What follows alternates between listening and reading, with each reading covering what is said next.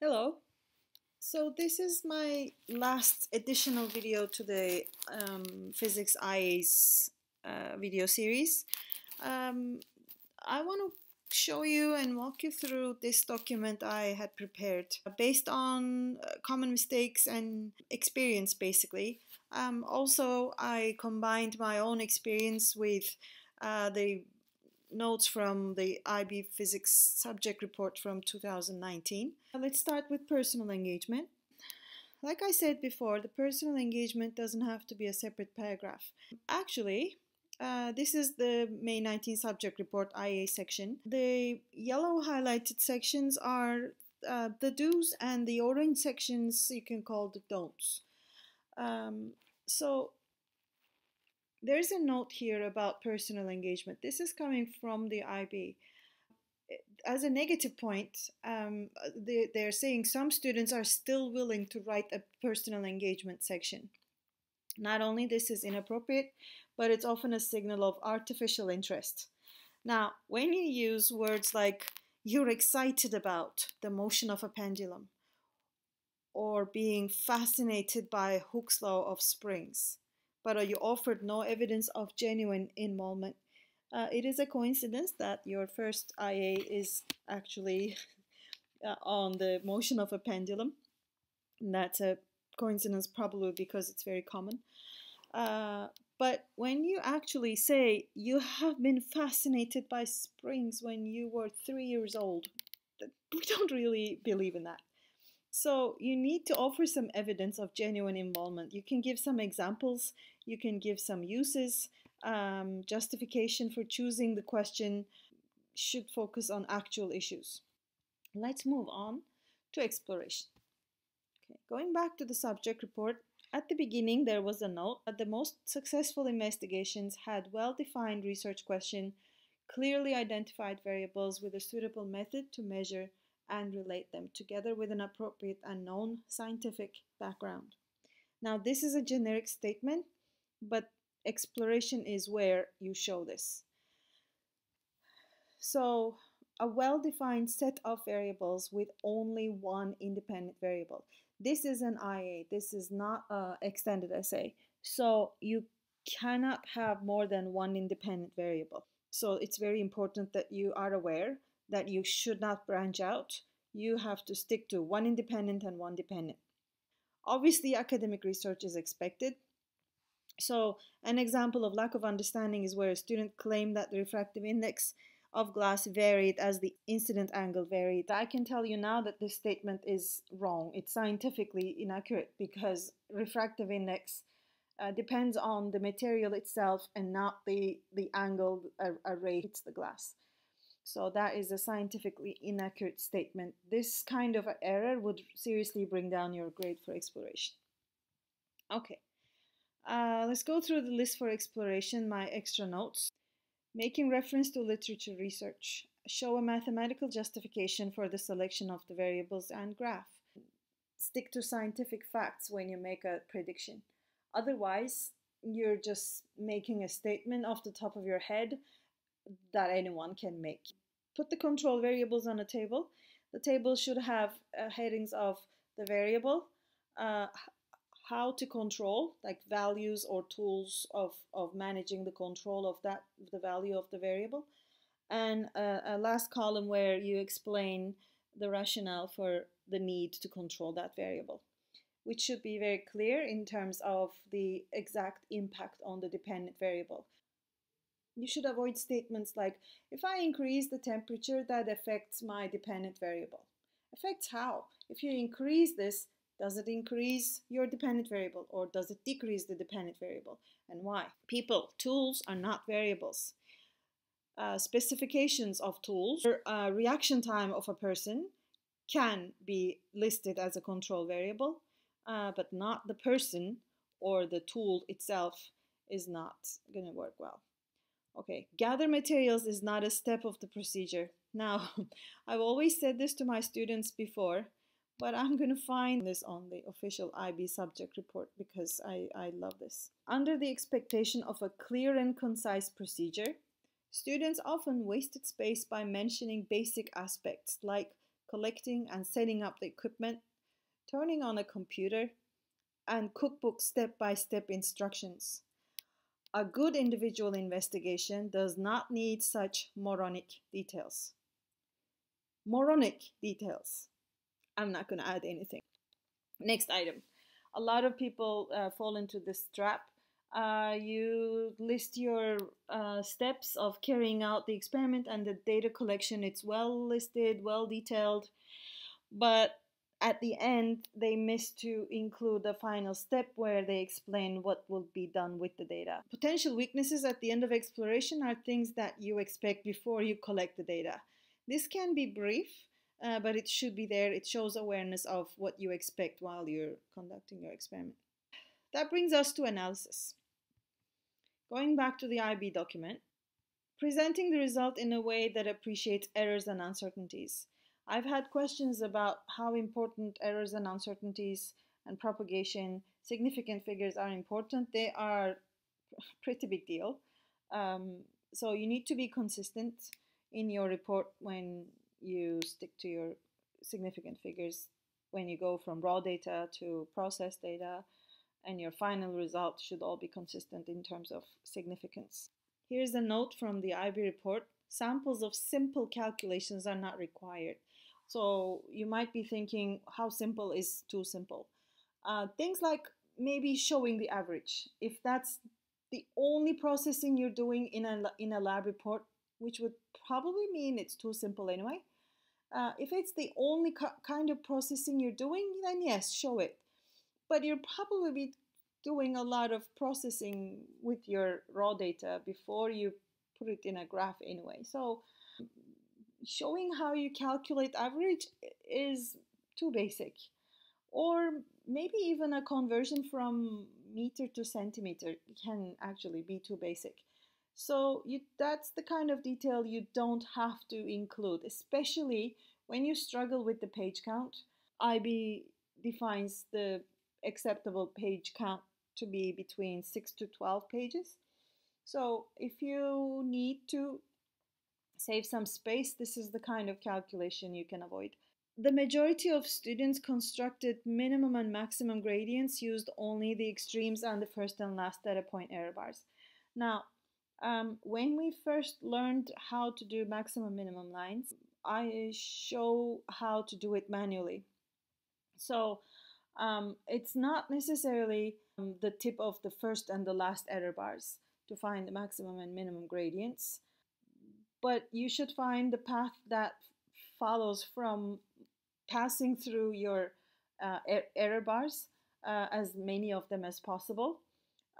There might be outliers you can omit while finding drawing the maximum minimum lines, and that's fine. It should make sense and not stick to specific rules like, oh, it has to go from the first one and the last one. No. There's not one way. This is where you can be flexible and creative as long as you justify and make sense. Often students confuse the terms linear and proportional. I have a separate document summarizing this. Let me show you. Right, here's a little snapshot of different versions of proportionality that you might be dealing with in your DP Physics IAs. When you claim two variables are directly proportional, that's when the two variables y and x follow y equals mx relationship. And obviously for that, the graph would look like that. This has zero intercept. Obviously there's no C term, so this graph has a zero intercept. And an example of this would be weight versus mass. Obviously you expect to measure zero weight when you don't have a mass attached to your spring scale. So that could be one example. This is the only kind you can expect direct proportionality. If you have y equals mx plus c, which is still a linear trend, but with a significant intercept, we don't call that directly proportional. We name that linear. An example is Hooke's law with systematic error.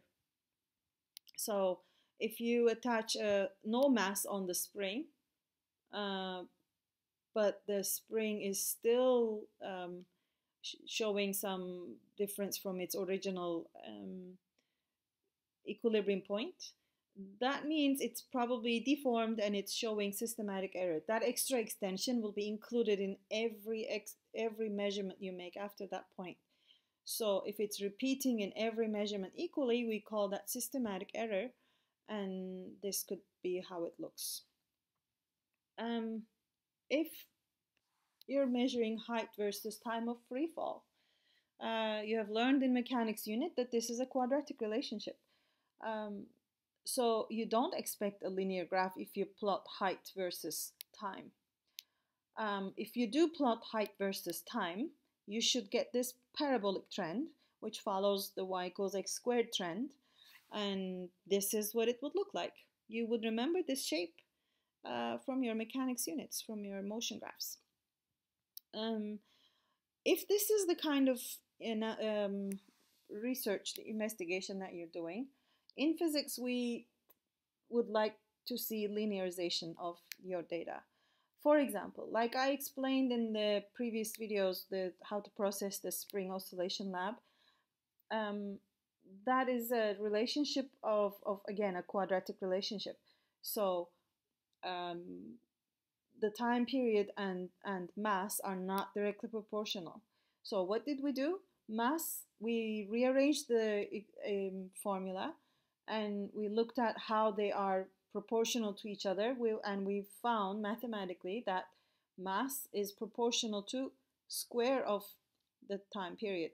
So just like height versus time of free fall, if it's a quadratic relationship, instead of plotting height versus time, if you know height is proportional to time squared, then you plot height versus time squared, and that's what you expect to see, a linear trend. So if y is proportional to x squared and you plot y versus x, mathematically this is what you would get. To linearize this, you process the x variable, you calculate x squared values, so your process data would be y and x squared values, and obviously that should be a direct proportionality. So if this is the research you're conducting and you find in your background research that there's a quadratic relationship, y is proportional to x squared, you choose to process the x values to square them, plot y versus x squared, and that's when it would look like that. Now I want to pause here a moment and just to show you one thing. All of these 4 examples I just showed you follow an increase pattern. You can argue in each one of these 4 that if I increase the x variable, I increase the y variable. But you can see they're not the same at all. So this is why it's not sufficient to say in your prediction, if I increase the x variable, I predict that that will increase the y variable. Well, then I'm going to say, okay, increase how? Do you expect a linear trend? Directly proportional? Do you expect a quadratic relationship? Do you expect a square root, which is just another form of quadratic relationship, really? So what do you really expect? That's the kind of specific prediction you should be able to do in DP. I have 3 more examples here. I analyze these, and these 3 actually are examples where if you increase the x variable, you are decreasing the y variable. Again here, you're increasing the x variable, that decreases the y value. As x increases, the y decreases. And same here, but they're all different. This is y equals 1 over x pattern, which we call inversely proportional. That's what inverse proportionality is. Put it in your calculator if you want to try it yourself. But really at this point in DP Physics, you should have the mathematical skills to not have to check it on your calculator. If you have a trend line like this is not inversely proportional. A very, very, very common mistake. If the data follows a linear pattern, that is not inversely proportional. That's not what we call inverse proportionality. This is inverse proportionality. This is negative linear trend. The equation of the line would look like this, and the equation of the line would look like this in here. So there's a distinction. Please be mathematically accurate when you interpret your graphs. It can also be an exponential decay. This is an example we will come across when we discuss radioactivity. Okay, going back to this document, what does the IB say about the analysis section? You can actually pause the video and read this for yourself. Just a reminder that the yellow highlights are the do's, the orange highlights are the don'ts. In evaluation, I have made some statements here as reminders. I have mentioned the first one already. It is good practice to present the evaluation in a table. This is not a must, but it helps the eye. And personally, I happen to like tables. They're more clear, easy for me to read. So limitation or error or strength on one column, effect on data, specific impact on the data in one column, and relevant suggestions for improvement in the other column. If you make a table like this, that's going to make it easy for everyone to understand your thinking process. At the end of the report, you should suggest a scientifically interesting and realistic extension. This is where you say, as a follow-up to this investigation, one can also conduct experiment as a future aspiration. So procedural limitations, methodological limitations are different. And please, very common mistake, don't forget to discuss strengths. Strengths are what made your data reliable. And the last one is the communication criteria. This is the presentation. You have to cite all diagrams, equations used from other sources. If you find an image, a diagram, or a picture online or from a book, and you decide to use it as a support for your scientific discussion, that is fine, but you have to cite it. If you didn't draw it yourself, if you didn't take the picture yourself, yes, you have to cite everything. So an annotated sketch instead of that, I've mentioned this before. Do not make a big list if they're not really used. There's no number required for number of sources that should appear. Just don't list them if you haven't made any reference throughout the report. SI units, be careful about unit notations. Use the scientific terminology accurately. Your tables, graphs, numbers, everything must be labeled correctly. 12 pages maximum, including everything, and you must have regular margins. So reducing this space, you can't get away with that. That's not okay. You have to have regular margins. It needs to look professional. There's no cover page, no table of contents, no appendix, and no name on the document. General recommendations for guidance. A hypothesis is not required. This can be in the form of a question, in the form of a prediction, a statement, but you don't have to have a hypothesis. Uncertainty and error bars appear under exploration, analysis, and evaluation. Again, the question I have been asked before, are uncertainties, error analysis, propagation of errors, significant figures important? Well, they affect exploration, analysis, and evaluation, actually also including the communication criteria. I hope that helps. Thanks for listening.